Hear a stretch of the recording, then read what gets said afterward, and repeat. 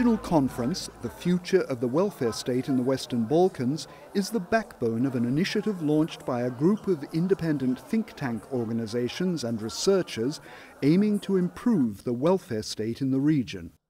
Changes in the welfare state environments are tremendous, and the needs are competing, especially here, we can say, in the Western Balkans. Philosophies and advisors are numerous and often opposing each other. There are numerous obstacles and challenges in the Western Balkan countries that require a clearly focused social response. The idea of the regional initiative is to create a space for debate and ideas and strategies for the future welfare state. The social dimension is trivialized, marginalized, or determinized as if it's simply a product of those bigger forces. And so the fact that we're here and that we're talking about this is really important. As a move forward, the position paper on the future of the welfare state in the Western Balkans has been prepared. This study provides an overview against the key indicators and reviews challenges that the social welfare state faces globally. Ako bih morala u jednoj rečenici da kažem šta je osnovni izazov, rekla bih da je to zapravo jaz između potreba i mogućnosti. Zemlje Zapadnog Balkana su manje razvijene, suštinski imaju manji brutodruštveni proizvod, budžetski kada posmatramo opterećene su dugovima, opterećene su deficitom, većina zemalja. Činjenica je takođe da su izdvajanja mala, dakle ima među nama zemalja koje svega 3% brutodruštvenog proizvoda izdvajaju za obrazovanje ili za zdravstvo. Dakle, to je i u relativnom iznosu malo.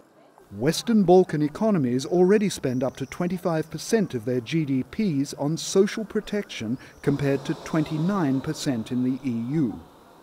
Their allocations for the social sector are low, sometimes very low, which brings into question the very concept of the welfare state. Welfare chauvinism is spreading throughout our region, and basically welfare chauvinism can easily be defined. It's welfare for us and not for them. Social protection has a preventive and a protective and a kind of productive, integrative function. But it can also have a transformative function. That's what happened in certain countries after the Second World War. A particular future challenge lies in European integration, which brings many advantages but also imposes specific priorities. In the assessment process, the European Commission gives guidance to the states on how to go forward. We give guidance what these programs should include, but they are, first of all, an encouragement to the governance and the administrations here in the region to set up medium-term programs to select policy priorities in macroeconomic and fiscal policies and in structural policies across the board, with also the social dimension, education, employment, social policies. Most challenges facing the mature welfare states are also present in the Western Balkans, such as demographic changes and, in particular, population aging. In some countries, emigration flows have a significant impact as well. In the past 2 decades, around 5 million people have left the region, which is around 25% of the current population. There are economic factors like much lower income levels, high unemployment, weaker social protection programs, or weaker welfare states in general.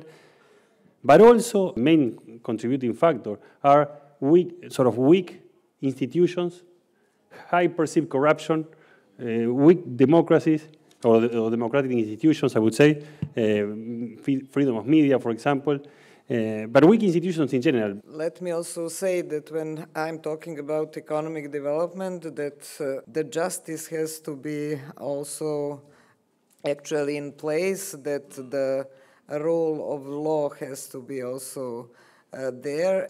The challenges and prospects of the welfare state in the Western Balkans should be observed in a global context whilst addressing specific regional trends.